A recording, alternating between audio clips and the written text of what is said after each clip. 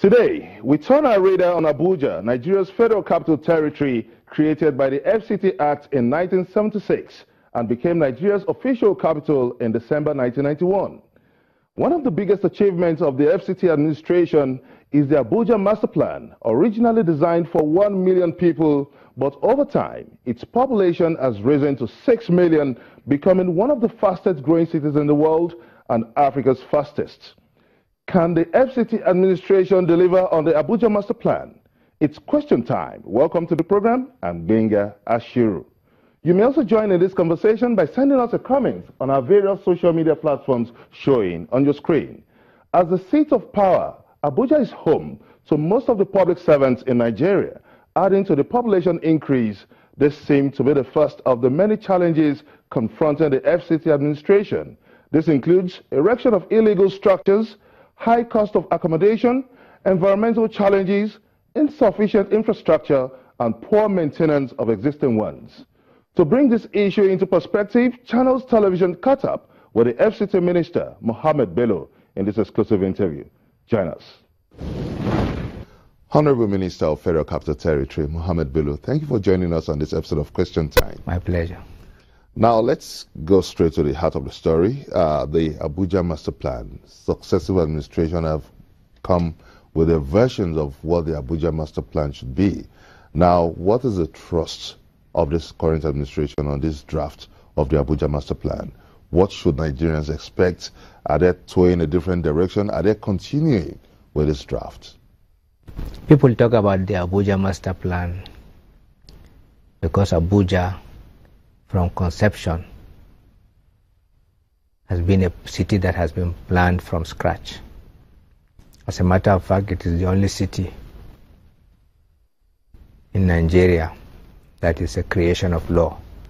It was created by law in 1976, 40 years ago. As time went by, there was a master plan that decided, or rather that projected how the city was going to be as the years rolled by.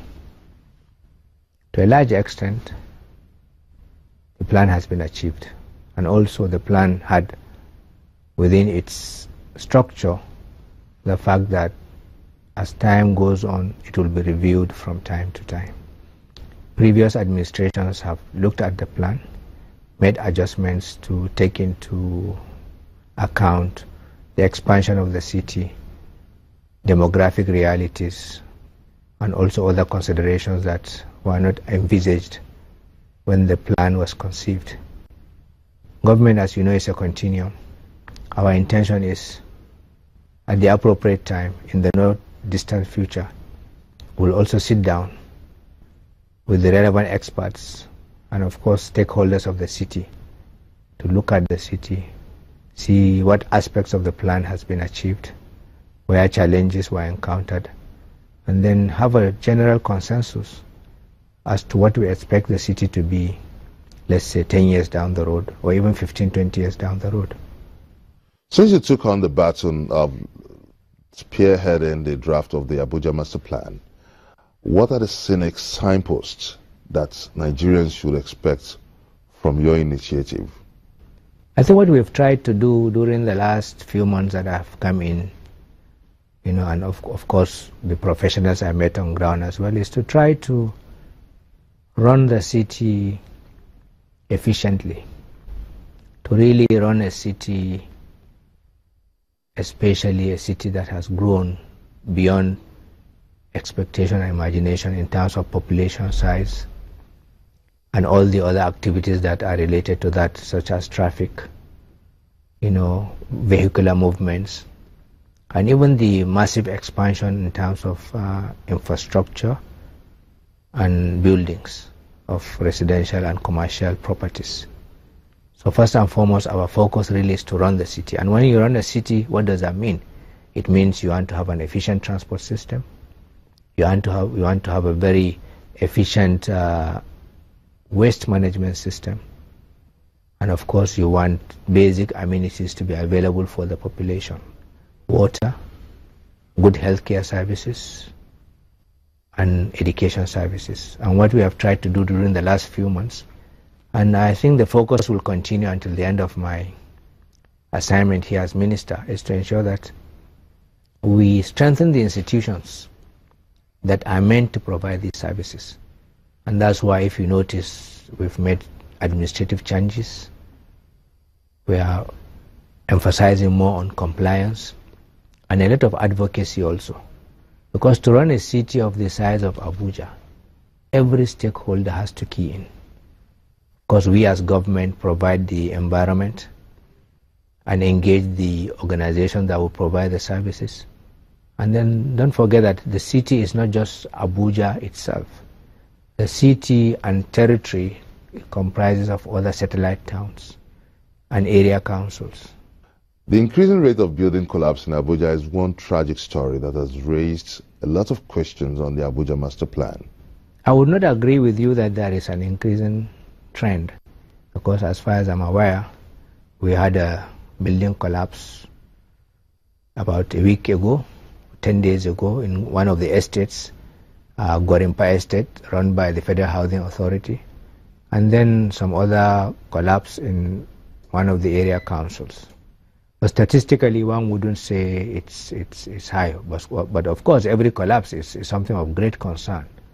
And with each incident, we look at institutional weaknesses and reasons why they occurred.